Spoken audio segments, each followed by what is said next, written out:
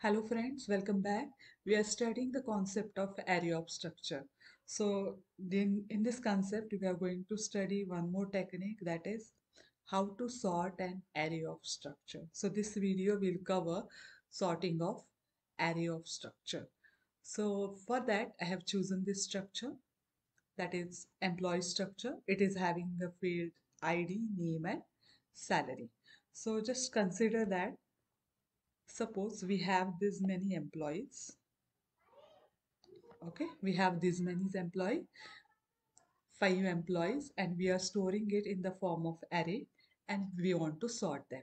Okay, I hope all of you know the meaning of sorting. Sorting means what?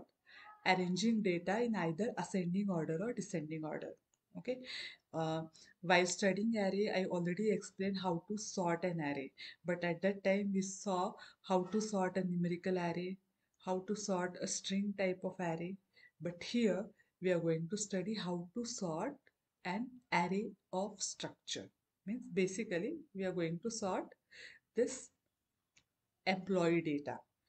Now, how sorting of an array of structure is different than numerical sorting or string type of sorting. So basically, whenever you are performing numerical sorting, you have just one single value in an array that you want to sort. But whenever we are sorting array of structure, we have to decide on which field we want to sort. See, we have a three field. We can't do a sorting on entire structure. We have to decide on which field I want to sort. Okay, either we can sort by ID, either we can sort by name, or we can sort by salary. So whenever you are going to write a logic for sorting an array of structure, we have to decide on which field and in which order, means either in ascending order or in descending order. So here we will see how to sort an employee array on ascending order of salary. On ascending order of salary means I want to sort this entire array based on the ascending order of salary, means record of DDD 105 DDD at 25,000 will appear first because the salary is less and we are sorting in ascending order, and this record 104 BBB and salary is 90,000. Since this is the highest salary, this record will appear at the end, means at last position. Okay, so in my previous videos of sorting, I already explained you how to sort a data, and here also we are going to use the same technique, that is we are using selection sort. Okay, definitely if you know the other techniques you can use it. The basic things remain same. You have to decide on which field you want to sort, and then after you have to apply that logic. That's it.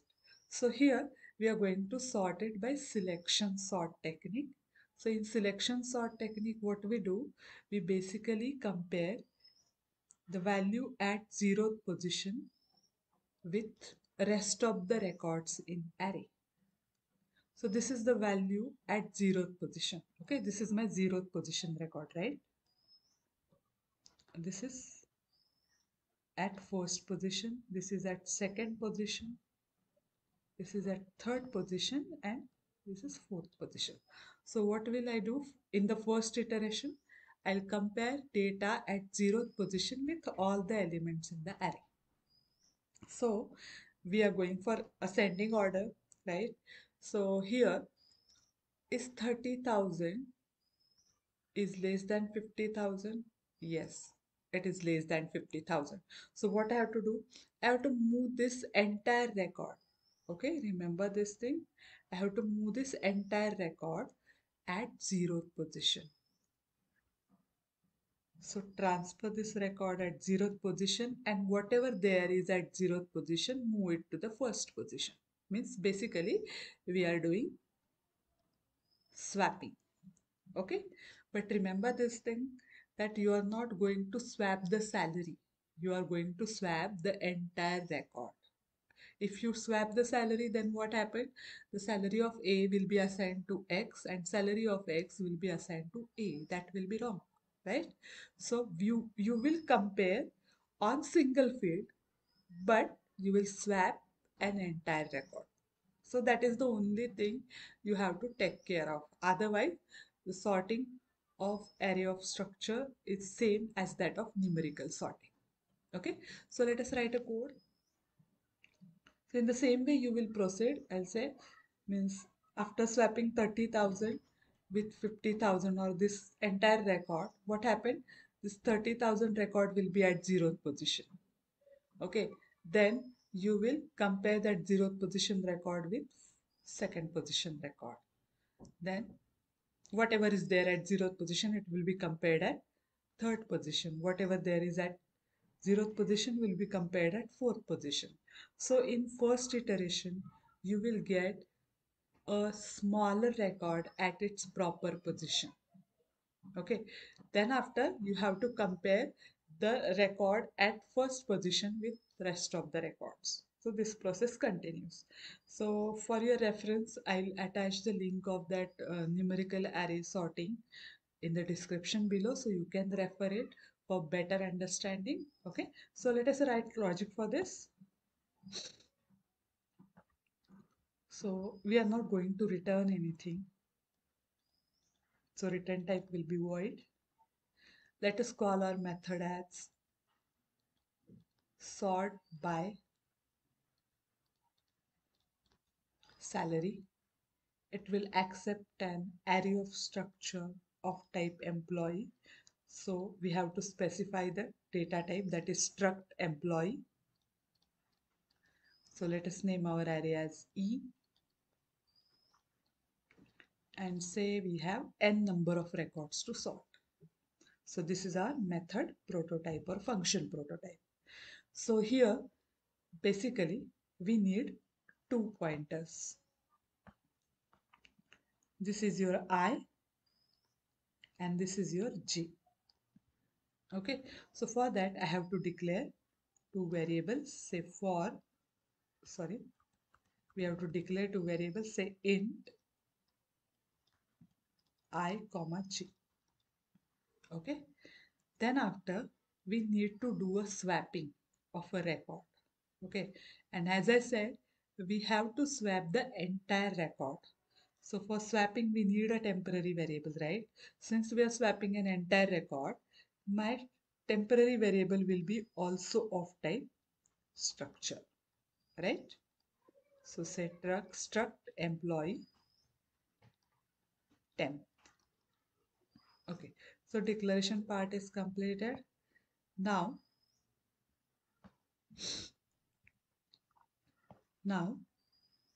we are going to write a for loop. We need a nested for loop. So first of all, let us write outer loop. As I told you, we have to compare 0th position record with all the records in an array. Okay, so here my loop will start with 0 and terminate at n minus 1. It will terminate at n minus 1. Okay, so why up to n minus 1? Basically, the outer loop. In outer loop, what happens? You will compare 0th position record with all the records, first position record with all the record, second position record with these two records, second last record, this record will be compared with this one, and this record is not going to be checked with any other record because there are no records after this. Okay, so that's why we are going till n minus 1, means less than 1 position, means up to second last position. In this case my value of n is 5, so I'll go till 3 only. Okay, why 3? Because I said less than 3, remember this thing. Then inner loop will be there for j is equal to whatever is the value of I, that plus 1. Okay, and it goes till end of the array. So that's why j less than n and j plus plus. Now why j is I plus 1? Okay, in selection sort what happened, as I told you, 0th position record will compared with first, second, third, fourth. Then in the next iteration, first position record will be compared with second, third, fourth. Okay, because after each and every iteration, you will get a element at its proper position. Means after first iteration, you will get smaller element at its proper position. So there is no need to compare that record. That's why wherever our array is, we will start from +1 value of that array. Sorry. So the next thing is we have to write a comparison statement. As I said, we want to sort by ascending order of salary. Okay, so always remember the outer loop variable, that is I, is representing previous position. Okay, and j is the next position. When we want to swap, when ith position value is greater than jth position value in case of ascending order. Okay, so here I have to say if our array name is e of I, as I said, it is previous position.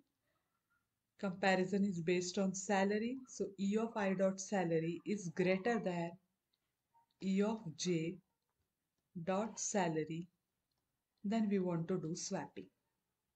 Okay, so swapping will be temp is equal to e of I semicolon, e of I is equal to e of j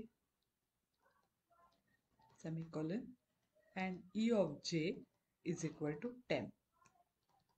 Okay, and since there is no space, that's why I'm writing on the single line. You can write this three statement on three different lines. That's it. So this is our inner for loop closing, this is outer, and then after our function get close. Okay, and I hope you remember that we can use assignment operator on structure. This will copy the entire element to another element. You do not have to do element by element copy. Okay, now let us run this program in code blocks and we'll observe the output.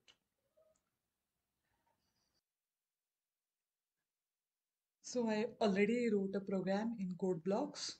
Okay, the file name is struct array sort. So this is our employee structure and this is our function. Okay, so here it is accepting array of employee and then size of the array. So according to the selection sort, logic is written. Okay, and here the swapping part, and from the main function, as you can see, the function is called, that sort by salary function is called. But before that, we declare again a structure of employee. We accepted 5 records from the user, and then we give call to the function which is accepting array of employee and the size of the array. So here our size of the array is 5, that's why I passed the 5, and after sorting we printed the records. Okay, so let us check this. To say salary, sorry, ID is 101. Say name is AAAA. Say salary is 50,000. Then 102 XXX. Say salary is 30,000. 103. Say NNN. Salary is 45,000. Then say 104. Say DDD. Salary is say 90,000. 105. YYY. Salary is 60,000. So this is our output. See, first of all, uh, the record that is 102, as you can see here, it is having less salary, right? It appears first. Then after this 45,000 records, then 50,000, and last at the last the DDD record.